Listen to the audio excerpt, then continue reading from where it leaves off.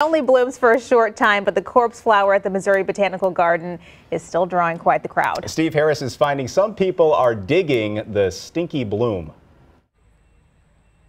Something at the Missouri Botanical Garden stinks, and people are lining up to see it. Over 900 people come by. And smell it. I smell it. It is the corpse flower you've probably heard about. Well, the corpse flower is so popular because of its uniqueness, the size, the smell. This one weighs more than 160 pounds. I can't believe how big it is. It's ginormous. And the smell? I guess the best way to describe it is a dumpster or dead rodents. So when it came out this morning, they actually told me it's closing up. So I didn't think, well, I'd be able to smell anything, but even with the mask on, it smells like there's a dead animal in here. And it only blooms for a very short time. It will stay open or opening from 12 to 36 hours. Which is why folks flocked to the famous flower. I thought it might be gone because I looked before I came.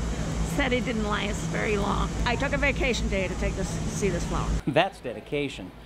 So were they disappointed they'd missed it in all its malodorous glory? A little, but I got down here finally, so I'm all right with it. But it's a little disappointing, but after like 2 years ago when we didn't have a bloom, so we'll take what we can get, right? So if you want to see the corpse flower in full bloom, take a good long look at this video we shot yesterday, because after this, you're going to have to wait 2 or 3 years.